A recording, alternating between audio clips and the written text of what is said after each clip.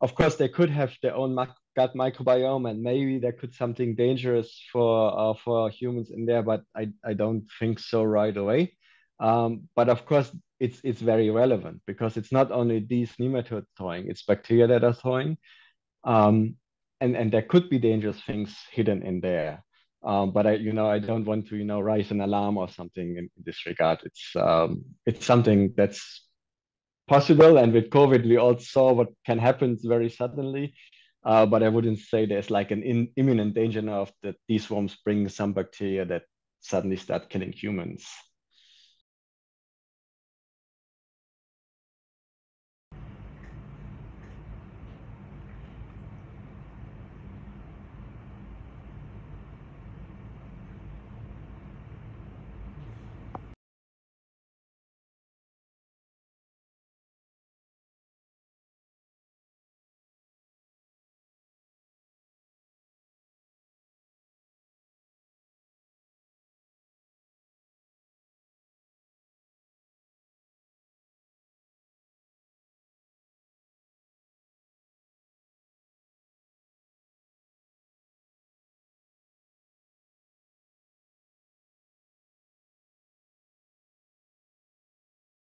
This all started when our Russian colleagues dug up a bit of permafrost for their studies, and they found that after thawing this, some nematodes crawled out of it. So they knew that this piece of soil had been frozen for a very long time, and then used radiocarbon dating later to determine that it's actually been frozen for 46,000 years. And when they dug it up, they took all measures they could to not introduce any contamination from the outside, so no species crawling in or anything. So they have a very good reason to believe that everything that's coming out of this patch of soil was frozen for 46,000 years. And then it's, of course, kind of a miracle. Well, it's not a miracle, but it's kind of a super fascinating finding to suddenly see live, living animals crawling out of a piece of soil that has been deep frozen for 46,000 years.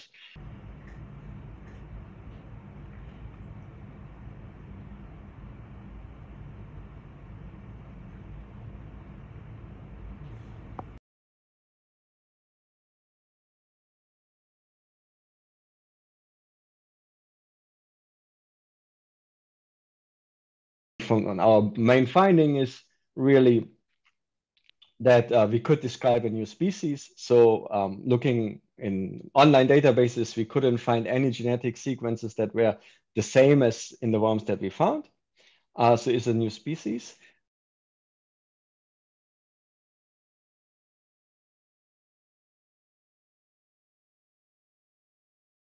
They build this sugar, trehalose, which somehow helps them protect their DNA and proteins while they are in this resting stage. And they found that in our Panoglymus species, they basically do the same. They also enrich a lot of trehalose, which apparently helps them to also protect their cells, their DNA, their proteins when they are frozen.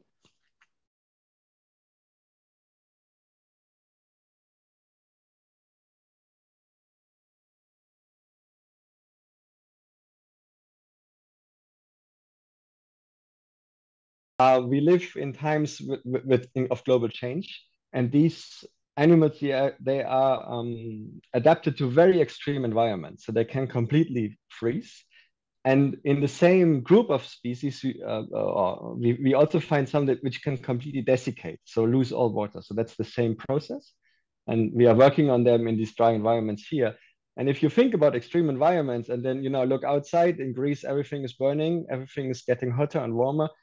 The whole uh, Earth seems to be moving to a more extreme environment. And I think by studying these species, comparing their genomes and see how they adapted to these extreme conditions, we can learn a lot about conservation biology. We can learn things that could inform us to maybe save endangered species, and think about protection measures and all these things.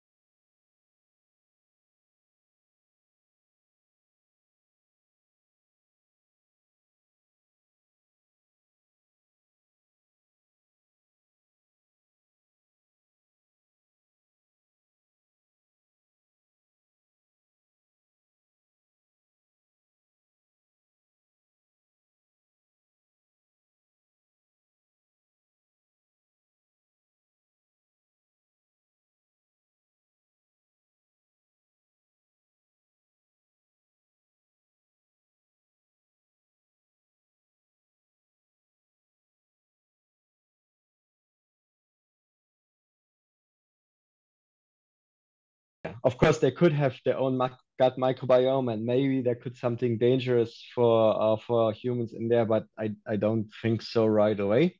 But of course, it's very relevant because it's not only these nematodes throwing, it's bacteria that are throwing, um, and there could be dangerous things hidden in there. But I don't want to, raise an alarm or something in this regard. It's something that's possible. And with COVID, we all saw what can happen very suddenly. But I wouldn't say there's like an imminent danger now of that these worms bring some bacteria that suddenly start killing humans.